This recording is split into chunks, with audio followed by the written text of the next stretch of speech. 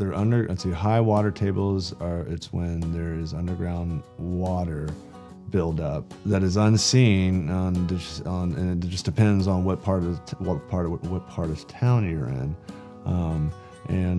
Something that can help with that situation to help either relieve some of that stress of the water coming through is to put like an interior drain tile system into your basement, because if sometimes people say, hey, I have a high water table around here, it's what I've been told. Water is finding its way underneath the slab and coming up and rolling over the foundation, and so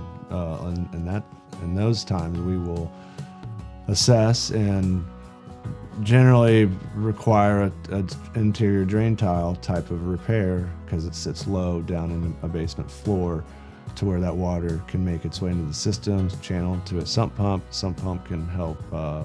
keep pushing the water towards, you know, the lay of the land or the gravity of the land itself. There's multiple drainage type solutions. One is if like an interior drain tile system that channels itself to a sump pump. That's when either water is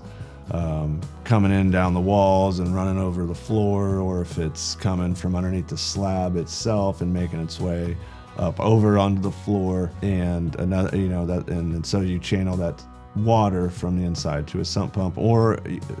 depending on the type of project, you can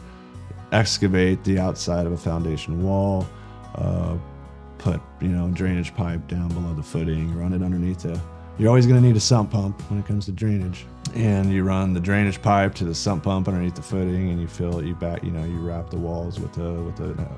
waterproofing membrane, and then fill the trench with gravel, and you backfill and grade,